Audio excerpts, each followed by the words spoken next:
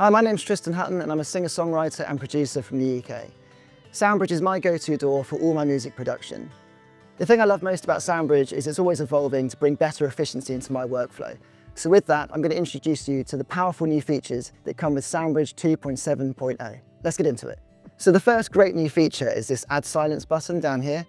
So whereas before, if I wanted to go back and introduce a specified number of bars into my project, say partway through a verse or partway through a chorus, I would have had to create a cut within each of my tracks and then lasso everything in the project to the right of that cut and drag it over.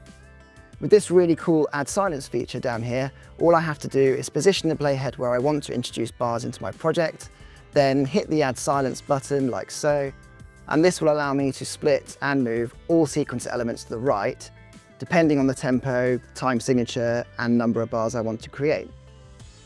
So in this case, I'm going to set the tempo and time signature to the same as the global settings for the project.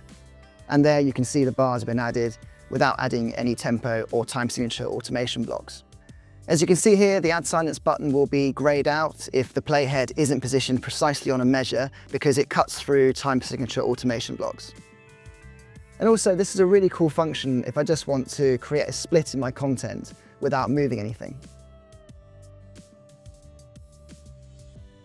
So like any artist, I like to carry certain sound themes from one project to another to make sure there's continuity across all my music.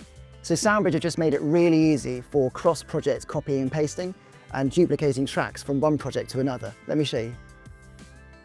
So what I can do now is I can actually grab any track type, including my master track or my video track, and I can copy and paste it into a new project like so.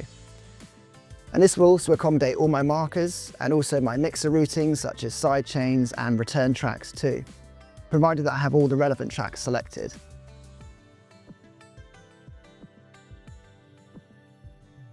So for example, if I'm side chaining my bass compressor to my kick like you see here, I'll need to copy both tracks over to ensure the bass compressor doesn't paste to default without the side chaining.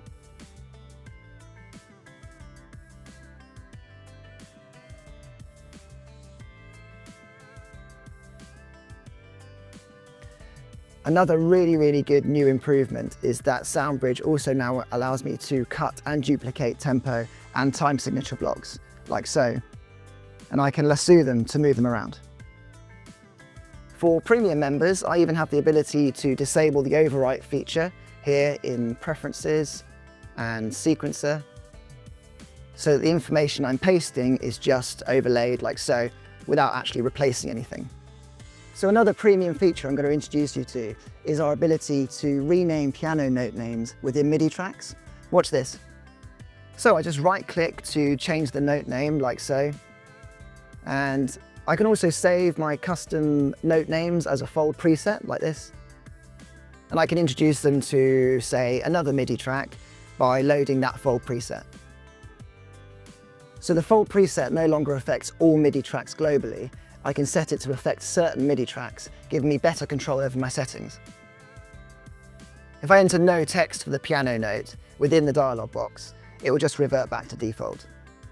The final new feature I'm going to talk about is this small blue triangle at the top of the automation button. So this is telling me that there are automation blocks affecting this track. And if I open up my automation lanes like so, you can see them there. So I've really been enjoying using these new features of SoundBridge 2.7.0. I hope you enjoy them. Thanks for using SoundBridge.